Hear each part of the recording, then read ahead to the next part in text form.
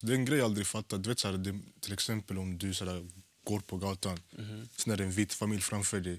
Så fort de ser det så de håller sitt barn hårt. Förstår du? Det jag förstår är, varför är det de som är rädda? Ni stal allt från oss. Om jag ser mitt barn. Vi var livsrädda. Jag kommer att hålla mitt barn så hårt. Det är det. Akta. Och spring. De kanske tar din kultur, förstår du?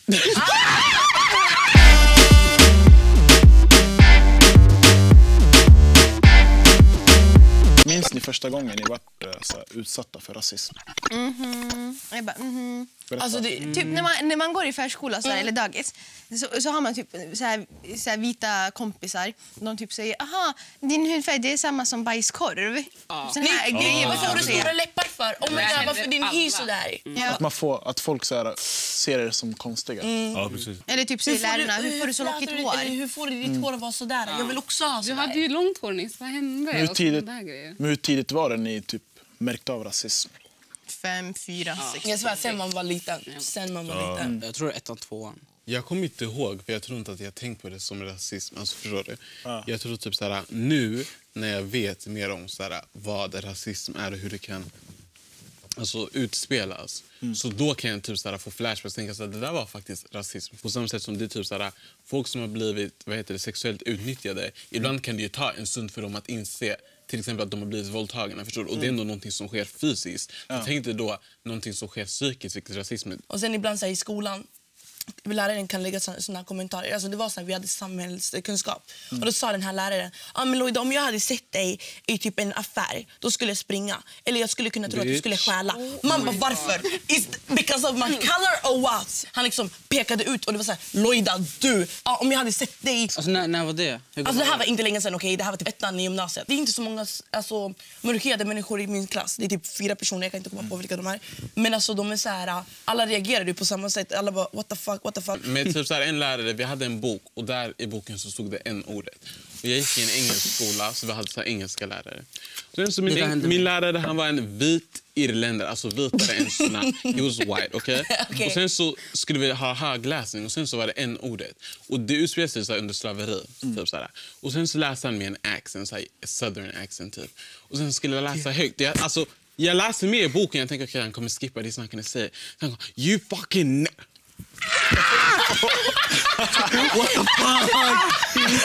Nej, liksom, I was shook it, okay? Var det flera svarta i klassen? Det var flera svarta i min klass, som tur är. Sen så, jag sa till honom, du kan inte säga n-ordet eller det där. Och de andra, de höll med mig så här. Ja, men vad gjorde läraren? Va? Vad gjorde läraren? Läraren sa, nej, för det är bara du som ger ordet makt. Det är du som ger ordet makt som inte har det i din mun. Förstår du? Han ville verkligen säga alltså. Och det var också många i min klass som höll med honom och var typ såhär, men om inte han kan säga n-ordet, då kan inte du kalla mig för vit. Alltså, typ. Varför ni alla tog upp det här lärarexempel så kom jag på sjukaste grejen. Och det här det var inte länge sedan, det var i 3:an i gymnasiet. Och då hade jag idrott. Och då är det jag och en till somalier i klassen, vi är de enda svarta i den där idrottslektionen. Oh my God, so fucking sad. Och vi kommer för sent till idrottslektionen och läraren han håller typ en föreläsning typ så här, långt in i idrottshallen. Och då öppnar vi dörren så här och alla bara ska kolla bak och kolla på oss när vi går igenom hela idrottshallen. Och sen vänder läraren sig om. Han blir så helt tyst. Och han bara, ser ni? Här kommer de 2 pepparkakorna för sent. Och vi stannade. Jag skrattar. Ja, det är men det här är så fucking elakt. Det där är så fucking min. Vi typ frös. Vi bara typ kollade så här. Oj shit. Och alla typ så här skrattade. Vi typ bara gick in och låtsades. Nej, alla skrattar också. Det ska ju vara ett awkward moment. Så skrattar de också förstår det. Det här hände typ nu, idag. Det är typ en vit person som med hans alltså svarta kompisar. Jag skulle aldrig säga men det är därför jag använder n-ordet. Man bara, bror, du sa redan alltså, och så hans kompisar, de gjorde ingenting. Och det var några andra vita. Det var några vita som satt där borta. Och de bara, alltså hallå, vad säger du? Du får inte säga sådär. Och han typ så här skämdes om vi säger så. Han bara, nej, jag gjorde ingenting. Och jag bara, vad sa han? Vad sa han? Och typ alla tycker ju typ att jag reagerar fett mycket. De bara, alltså till och med de här svarta som går i min skola. De bara, alltså du reagerar fett mycket, det är bara n-ordet. Så det där är så här, man måste lära sig. Och om man inte kan någonting, fråga, ta inte bara, inte ens, alltså, jag tycker det är bra att man ska fråga, men jag vet inte om jag har sagt det tidigare, men nu är 2018, alltså Google finns, alltså vi svarta människor, ser det ut som att det står Wikipedia i min panna, ser det ut som att det står Google i min panna, sitt inte och fråga, men alltså onödiga frågor som du enkelt kan kolla upp här. Svarta människor, alltså jag tror att många kanske känner att de måste vara någon svarsperson för alla andra svarta människor, förstår du? Men det är inte din roll att ta, förstår du? Jag hamnade i en jätteobehaglig situation faktiskt för en vecka sedan. Jag var på en konsert. Jag var där för att njuta av musiken. Så här. Och då kommer en vit person fram till mig. Jag känner inte honom, en så amerikan. Han var typ drogpåverkad, jag vet inte vad. Och han kommer fram till mig och han ska så här, försöka förklara varför han tycker det är okej för honom att använda n-ordet när han lyssnar på musik och när han är på konsert. Vad tycker ni? Det där med musik, jag tar faktiskt inte illa upp. Alltså jag vet inte varför. Jag vet... Lyssna! Lyssna! Kolla, problemet är, jag har en kompis som säger n-ordet. Men när vi väl sa åt honom, han slutade säga det. Men jag bryr mig inte så mycket om det där. För det är så här, jag vet inte, jag tar inte åt mig för det har inte hänt mig så många gånger. Jag var på Kendrick och jag fick plats bredvid massa vita människor. Och det är min favoritartist, jag skulle ha skitkul. Och jag hade sagt innan, om jag hör, alltså jag vill inte behöva höra för det fuckar bara mitt mode. Och så kommer det, och du vet, jag står och dansar och så hör jag bara hur de skriker ordet. Alltså, och du vet, och jag bara, alltså jag stannade till helt. Jag behövde så här, prata med mig själv i min hjärna. Så här, alltså de betalar för att säga. Så jag tycker inte det är så svårt att undvika det. Speciellt när det är in public eller när det är framför någon annan. Alltså jag kan förstå om man sitter själv i sitt rum och man verkligen vibar till en sång att man säger varenda ord. Men om man är utomhus och ska bara säga det tycker jag är helt... Jag har alltså icke-svarta nära kompisar. Alltså vi kan vara ute, vi har en låt. Alltså de vet, n-ordet kommer, deras munnar är stängda. Förstår du? De vet, alltså, det sker automatiskt, förstår ni? Sen så om de är i sitt hem när de har låst dörren...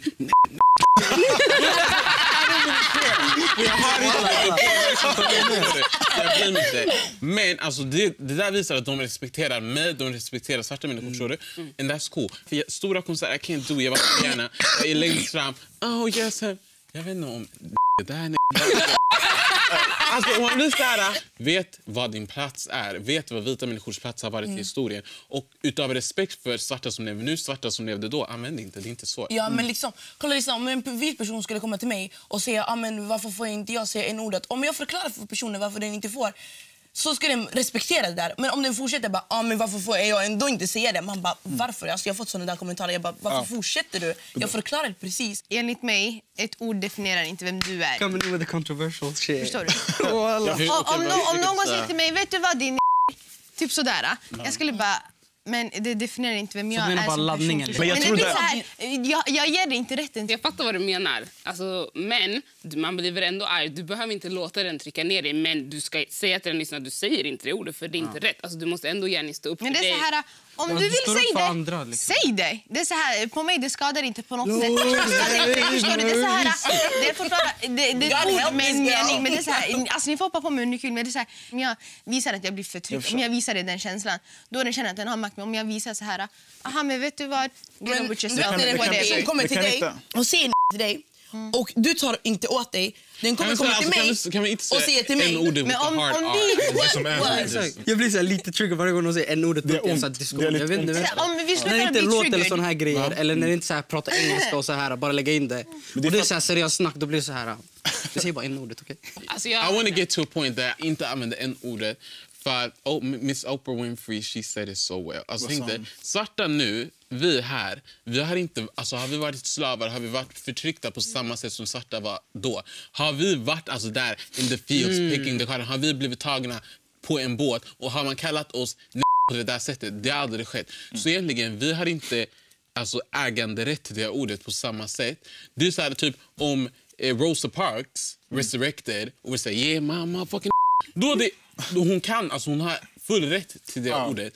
Sen så, alltså folk i den här generationen kanske inte har det. Jag tänkte exakt samma grej, inte för generationer utan för... Alltså jag har aldrig hört talas om alltså det här är kanske kontroversiellt, men jag har aldrig hört talas om somalier som har blivit så här tagna och så här blivit förslavade. Så då tänker jag, har jag verkligen rätten? För mina, förfäder har inte gått igenom det alls. Så varför är jag, alltså... Han är, vart är du ifrån? Sverige? Ja, men jag menar...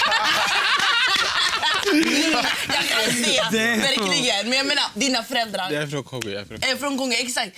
Han är fortfarande svart. Jag tar ändå hans rättighet om vi säger så. Så jag tar också Somalia. Ja, för de kollar ändå ner på oss på det. Alltså, de det är samma sak. De kollar inte, men han är liksom. från Somalia, han är från Kongo, han är från Gambia. Det är inte det man gör. Man säger, du är svart. Du också tycker att det är en, alltså, konversation som svarta människor ska ha. Som vi kan inte komma och säga, men varför får ni säga det? Jag vet själv vad jag är. Jag vet om jag är slav, svart, vit eller jag vet men vad jag är. Men från dina erfarenheter, okej, så här, från den dagen du bestämde jag ska inte bry mig sen när de säger n-ordet på det där sättet. Känner du att du har blivit mindre utsatt för rasism? Känner du att du enklare kan få ett lån? Känner du att man kommer anställa? Nej, exakt. Nej. Så vad har ändrats? Alltså själva ordet är så här. Men alltså, man behöver typ inte hamna i slagsmål. Man behöver inte göra värsta grejen där. Liksom, ingen behöver hamna i slagsmål då. You can talk with your mouth. Nej, men alltså fattar du menar så här, så man behöver inte vara aggressiv egentligen, men man måste säga till. Men alltså samtidigt det kanske kan vara jobbigt att säga till hela tiden. Ja. Det är man är svart på ett ställe där man är omringad av vita människor hela tiden och folk säger det hela tiden. Då förstår jag att det kan vara jobbigt. Har ni någon gång varit i en situation där ni inte typ vågat säga ifrån? Typ jag var på en jobbintroduktion en gång och sen så jag jobbade med gamla med äldre människor heter det. Sen så var det en person som skulle bli anställd som bara, men vad gör man om typ en äldre säger så här, men min dotter har gift sig med en n-ordet, alltså hon sa with the hard R, förstår du, utan skam. Alltså jag kände alltså oh my god. Jag vill säga någonting. Den chefen i hela företaget, hon ska upprepa, hon bara, ja, så det var någon som inte hörde vad du sa. Och hon sa då, vad gör man om Anders till exempel säger, min dotter har gift sig med en alltså, jag vill säga igen. Och sen så, som tur är, alltså jag sa ingenting för jag blev typ såhär förstenad. Du menar sådana saker? För det där var första gången i mitt liv. Det var första gången i mitt liv som någon hade sagt en ord öppet fram. Alltså sådär free. Det är jättevanligt. Alltså när jag var yngre spelade fotboll och då var jag också ett helt vitt lag. Alla var vita svenskar. Och då skulle vi möta jag tror det var ett kenyanskt fotbollslag. Och då hade vi så här genomgång innan och då sa alltså tränaren så här, framför alla i laget, han bara, nu ska vi slå de här pojkarna. Och jag kunde inte se, alltså, sa du inte kolla på mig? Nej, jag kunde inte se något. Alltså, jag var typ jag frös. Jag var den enda svarta med 20 andra.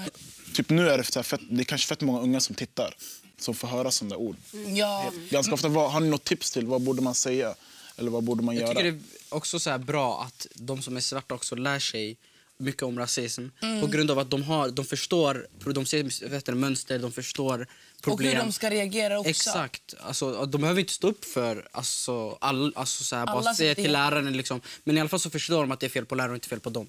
Och det tycker jag är fett viktigt. Alltså, typ i skolan vi lärde oss om första världskriget med Hitler. Men det är så här, vi lärde oss inte om slaveritiden. Varför inte vi prov på slaveritiden? Jag lärde mig det där förra året.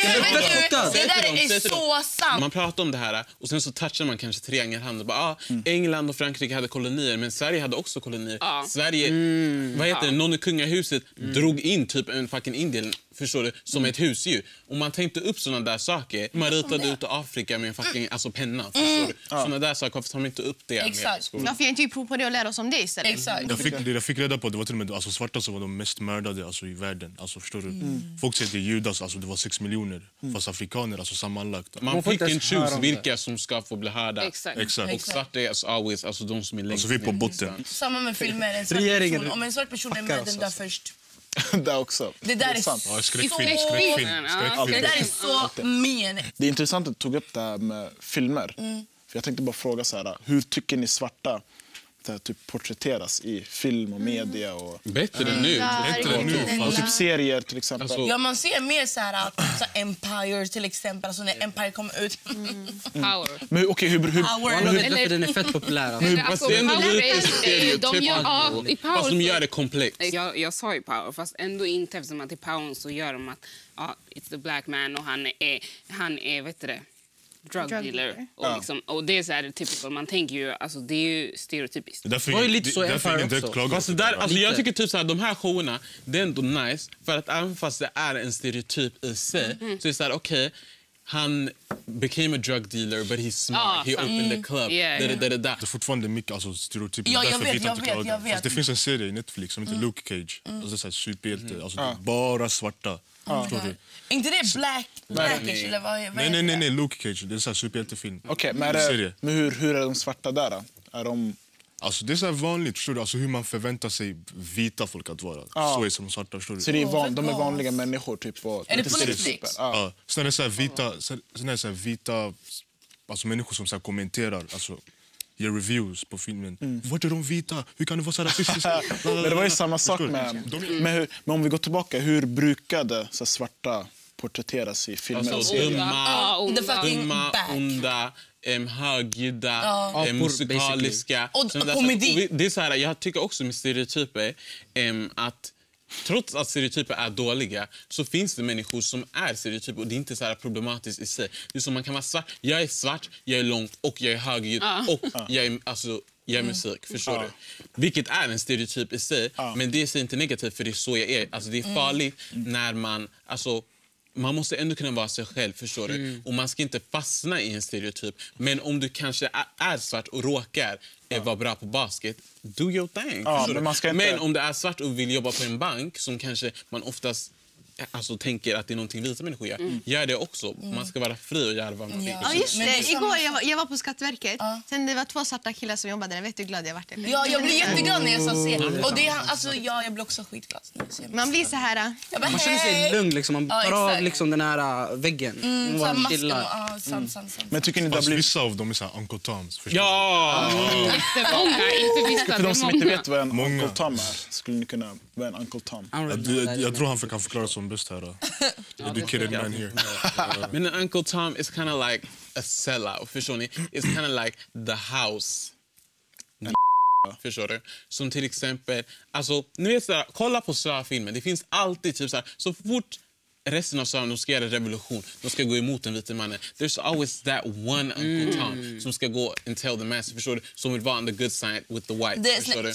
Så det är någon som har typ bytt sida för att typ accepteras av... Bytt sida, typ. Som bryr sig mer om att bli accepterad av vita.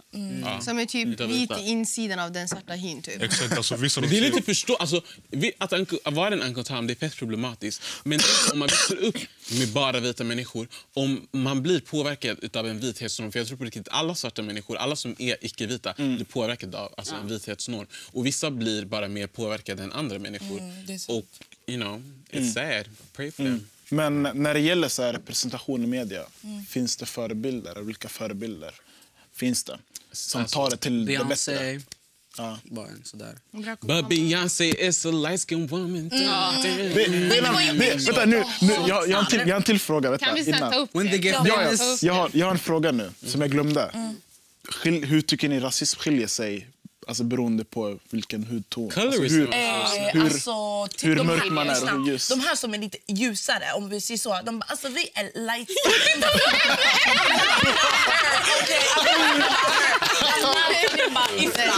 Jag vill inte prata med Ifra. Jag vill inte ta Ifras del. Ifra, jag vill inte gå in i det. De bara, jag är svart, men jag är light skin. Så det säger inte jag. Disgusting. Man är efterbliven då, alla. I don't care. De ser fortfarande ner på dig. Om jag är mörkare, om du är ljusare, du är fortfarande svart.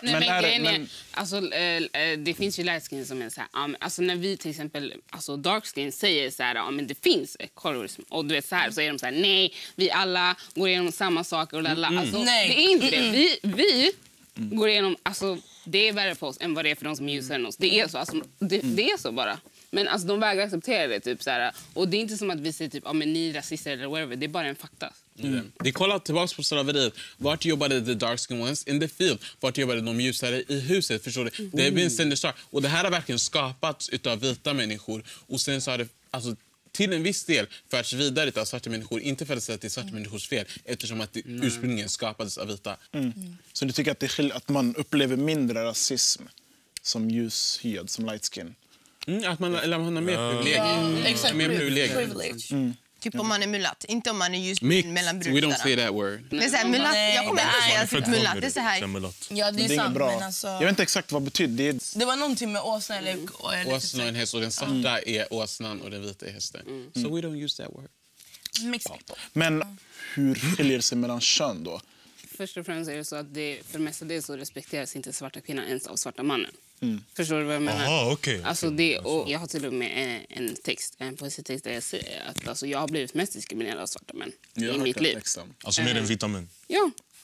Så alltså, it's a problem. Förstår ni? Det har alltid varit. Alltså killar och sometimes women och andra personer som är så här, alltså som är bara attraherade utav vita. Så I only like alltså white girls och och det är så här, visst att you can have a preference. Visst att man kan ha en preference, men varför har man den där preferensen egentligen? Förstår du? Är det så här underbyggt? Det är ett arv, det är biologiskt. Ja. Man kan inte bestämma vem man gillar, det bara kommer. Ja, vänta. Låt mig avsluta vad jag ska säga. Vissa har en underbyggt alltså self-hate. Förstår du? Har en underbyggt självhat. Och därför blir de attraherade till folk som man har växt upp med och se folk som alltså är definitionen av vad vackert är i vår samhälle. Och definitionen är inte till exempel en dark skin black woman. That's not the men det är sant också. Jag håller med dig. Men det finns också vissa, till exempel att de har sett att men så här behandlar en svart man en svart kvinna. Ja, jag tycker det är mer problematiskt med svarta män som är såhär only like white girls. Med svarta kvinnor som är såhär only like white girls. Det är skillnad. Yes, jag har fått för båda har sina anledningar. Låt oss ta till exempel så här, exotifiering. Svarta människor in general är fett exotifierade. Men från min erfarenhet, från det jag har sett och det jag har, så är svarta kvinnor alltså mest exotifierade. Men en annan grej, för de som inte vet vad exotifierad är. Jag tänkte, vad fan... Jag tänkte också. Vi säger att en vit person så här, bara tycker om svarta tjejer. En svart kille tycker... Nej, en vit kille tycker bara om svarta tjejer. För att man ser på dem som någonting alltså, nytt, någonting spännande. Och exotiskt. Ja, exakt, någonting exotiskt, precis. Och det är fett problematiskt eftersom det avhumaniserar. Typ att man bara älskar så svarta rap. Man älskar svarta man är på sol, man bara, du är speciell. Gud vad spännande, alltså, det är något nytt, det är någonting exotiskt. Eller typ, jag dras till det för att du är så exotisk. Ja, exakt.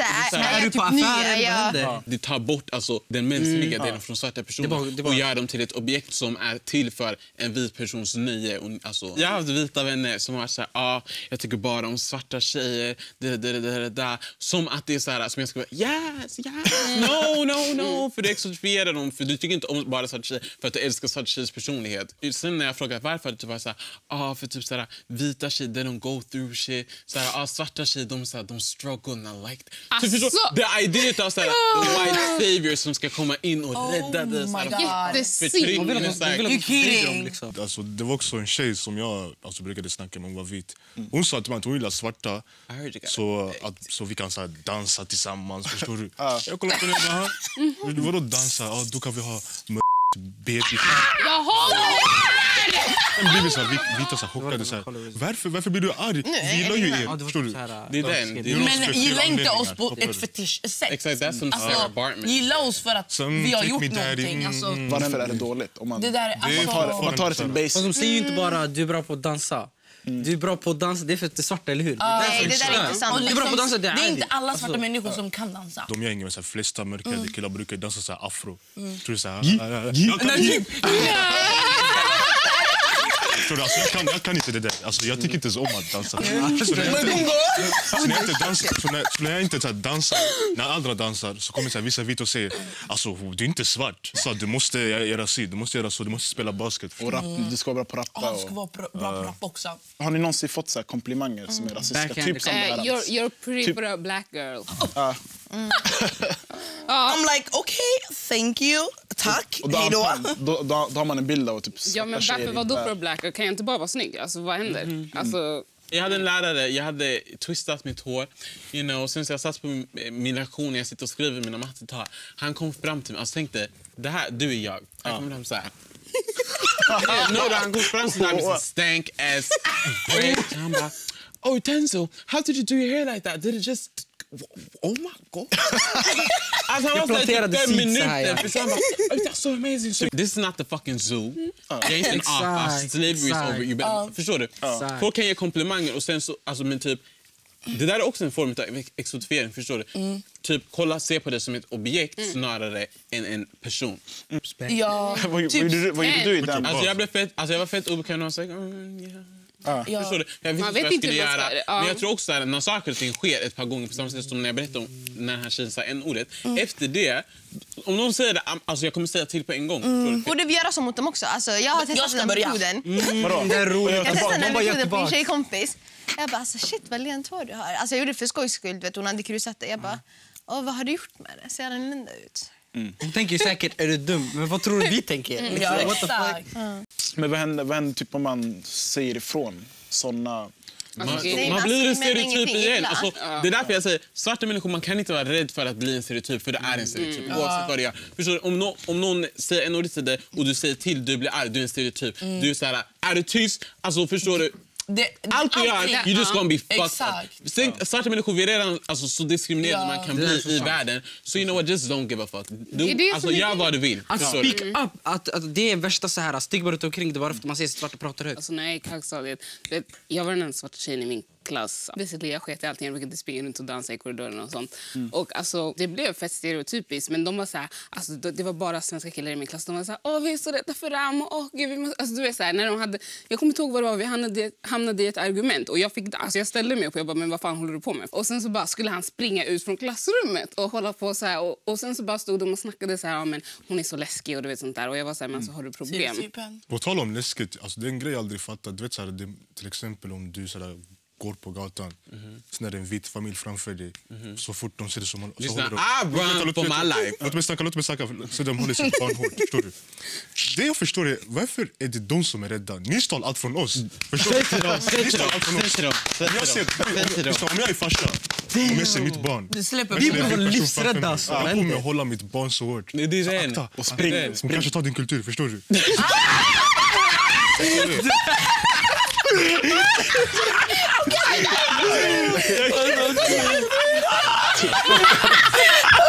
Många säger ju att Sverige är ett väldigt smygrasistiskt land. Håller ni med? Och vad menar man med... Det är så här, hur lär sig barnen att säga bajskorv? Du liknar en bajskorv. Alltså, du liknar pepparkakor från hemmet. Det är från föräldrarna och fördomar kommer ju från föräldrarna. Alltså, England vill du veta om kolonialismen, öppna upp en historiebok. Find it. Sverige vill man veta om systematisk rasism i Sverige. Alltså, man måste verkligen do some digging för att hitta informationen. Nu har jag en sista fråga. Nu när vi släpper det här klippet så kommer säkert jättemånga fråga om det här. Så det är bättre att vi tar upp det nu på en gång. Tycker... Jag tror du vet. Vänta, gissa. Jag vill veta. Kan svarta vara rasister mot vita?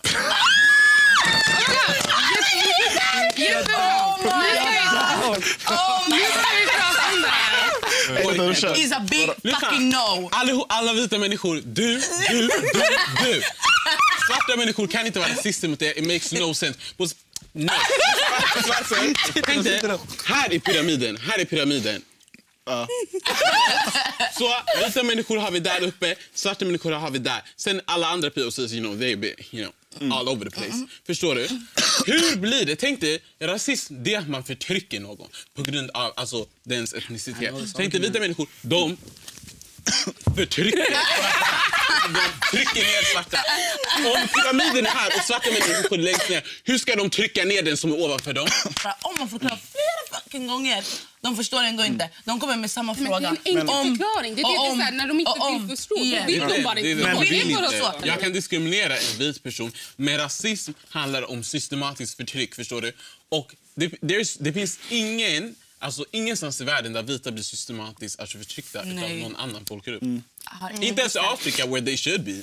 Förstår du? Det finns inte. Vad tycker ni? Kommentera gärna här nedan. Och glöm inte att prenumerera på vår kanal så att ni inte missar våra klipp i framtiden. Ha det bra!